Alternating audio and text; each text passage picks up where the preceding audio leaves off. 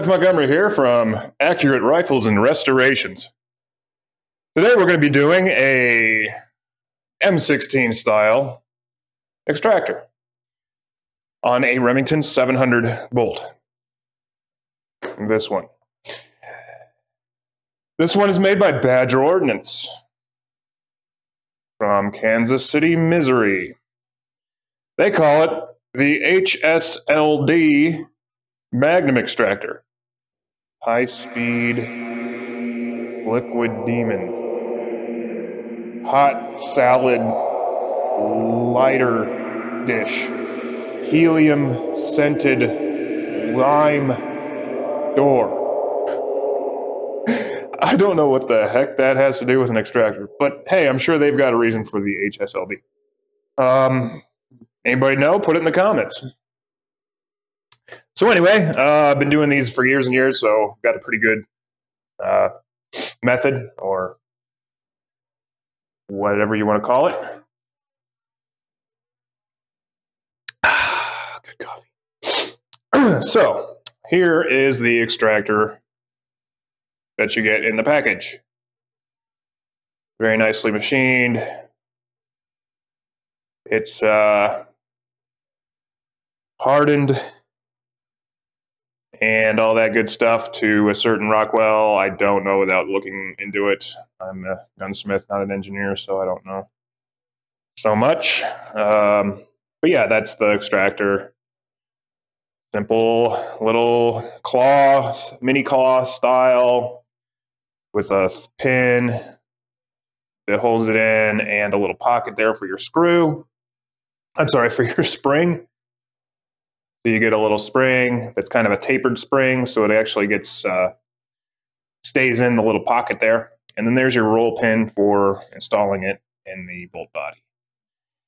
And so this is going to replace, see if we can find this extractor here. There it is.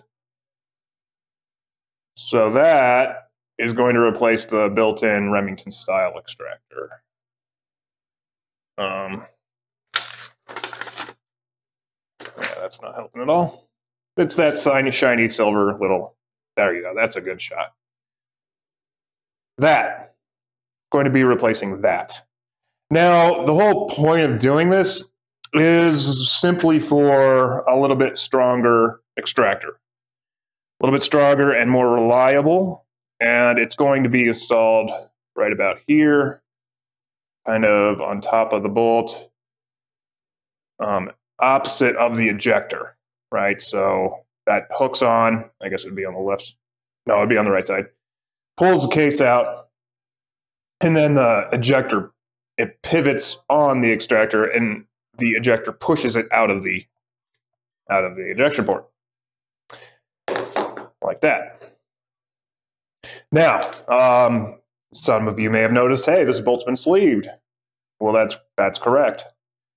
I just got done turning down the sleeves on this, and I went ahead and trued up the backs of the lugs. So all that work is done. I'm going to get this back in the machine. So the very first thing we need to do with this bolt is remove that existing extractor, which is actually riveted in right here. So most of the time you can just poke that out, like a real small skinny punch, and just punch that out straight out. And that should jettison the extractor out of there. If that doesn't work, we'll just machine it out when we're machining the bolt. So we'll get into that in a second. But the sleeves, I put the split right there, right where this is going to be installed. So that'll just make for a little bit cleaner, since we're going to be cutting that out. That little split right there will go away, obviously in place, you know, where the little channel and pocket that we're going to cut for this extractor.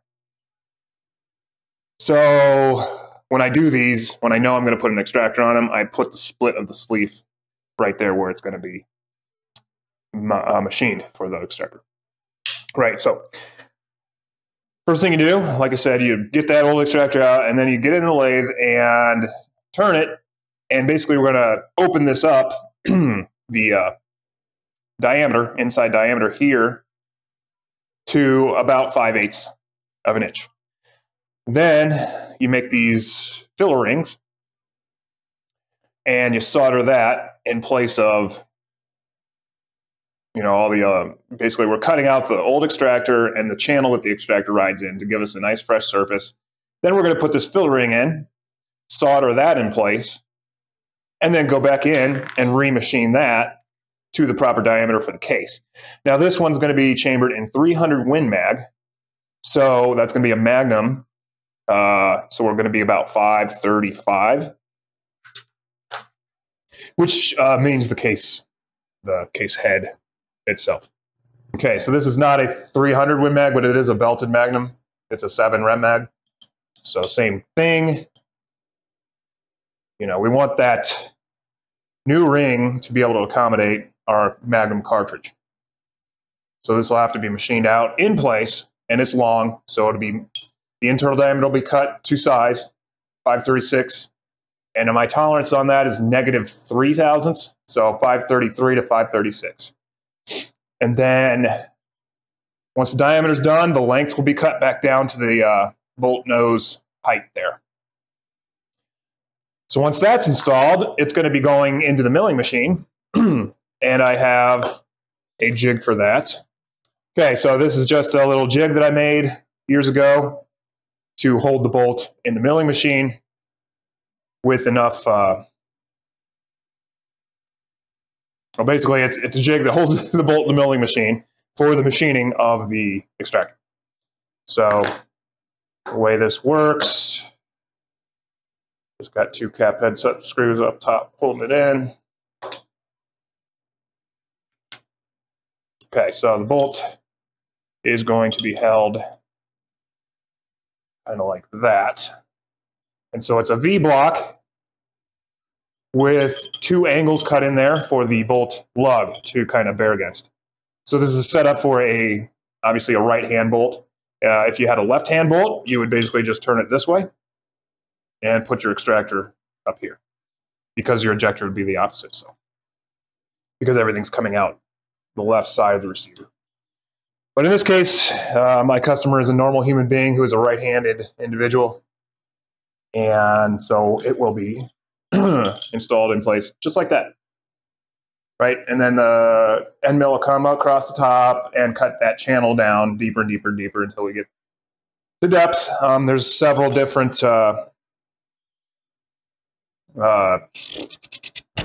features to cut. There's several different features to cut. Like I said, there's your filler ring, and then obviously that's kind of a drawing of what it'll look like inside the bolt, face. Then there's your pocket. So we've got several different lengths, diameters, depths, radiuses to hit. And then another shot of another angle of the pocket itself. And this is a property of Badger Ordnance. This is not my drawing. So it's giving you all the call outs for all the stuff. And then it tells you you need to cut that bolt nose recess in the breech of the barrel bigger. 785 is what they're suggesting. I found 750 is usually good enough. I don't know. Focus. There. Okay, so again, that is property of the Badger Ordnance. So there's your tolerances. As you can see, it's fairly tight tolerance on most of the cuts and whatnot. So easy job if you got the proper tooling. So anyway, like I said, we'll have some footage of the machining operation going on and whatnot. So yeah, we'll get this prepped up for the fill ring.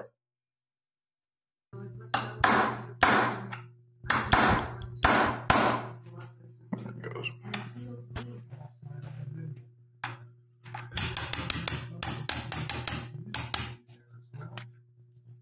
Okay, there's the rivet.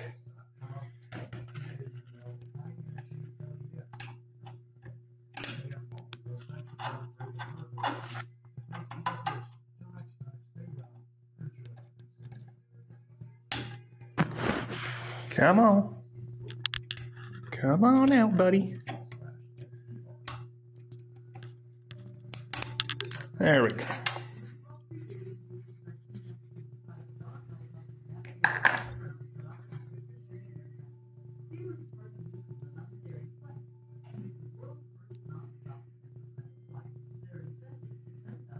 Okay.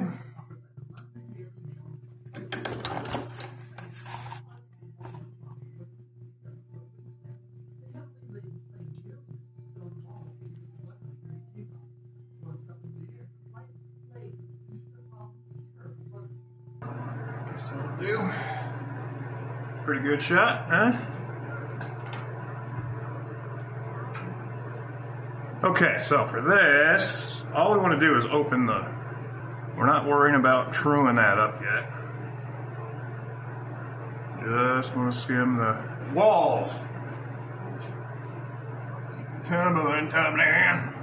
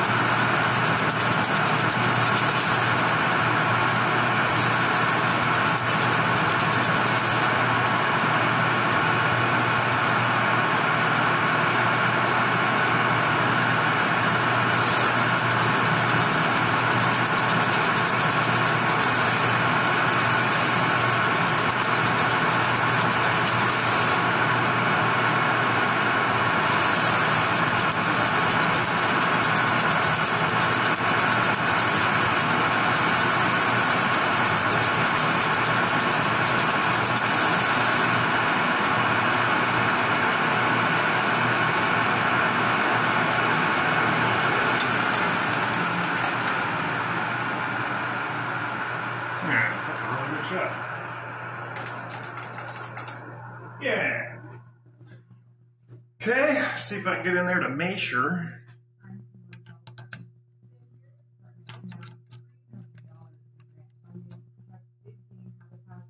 Looks like about 50 to go.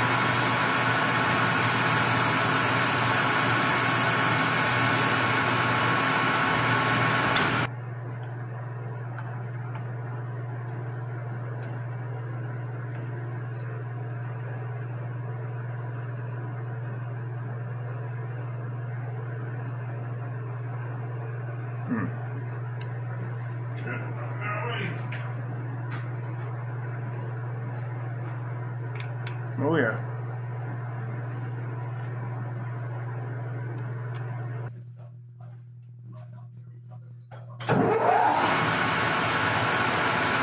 There we go.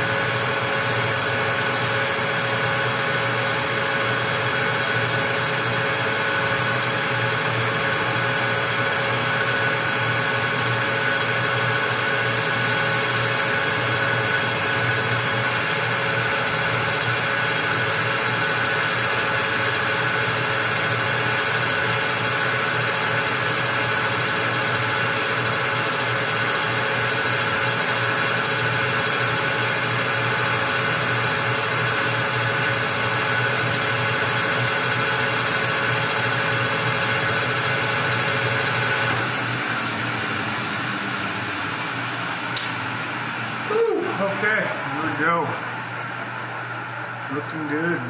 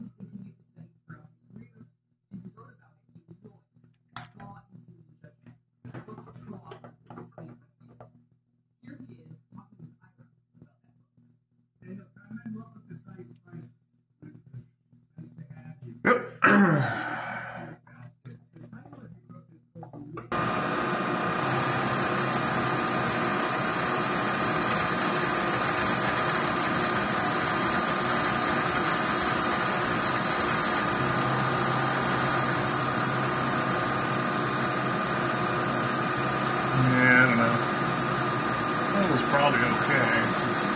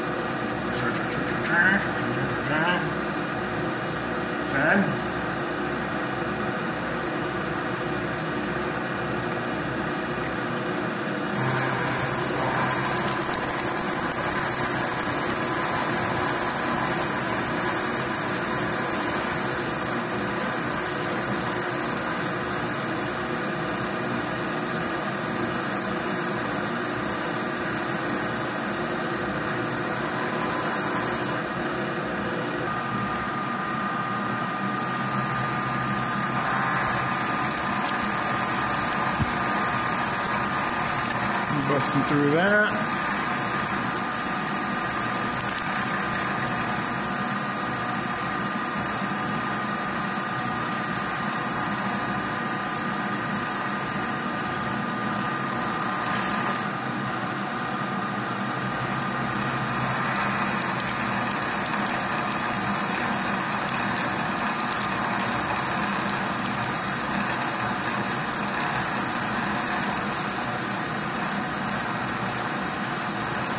M16 Extractor man.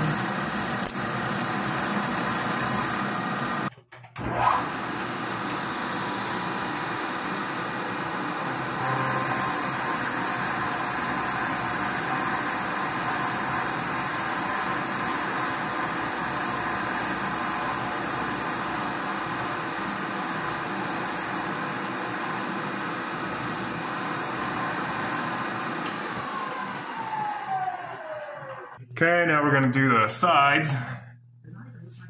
255. Going to do a climbing cut.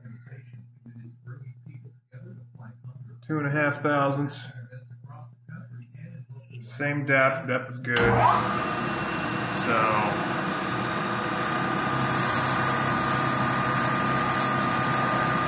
whisk this side, and then we're going to go. Let's do short still on this. 5 short. And then 2.5 thousandths this way.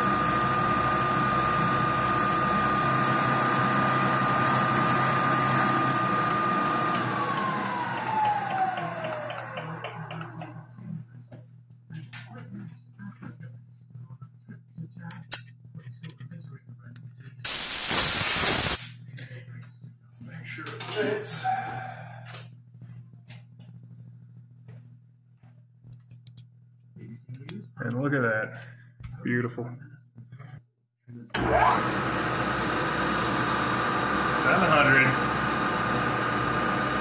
Up 95. 95,000, right? Yeah.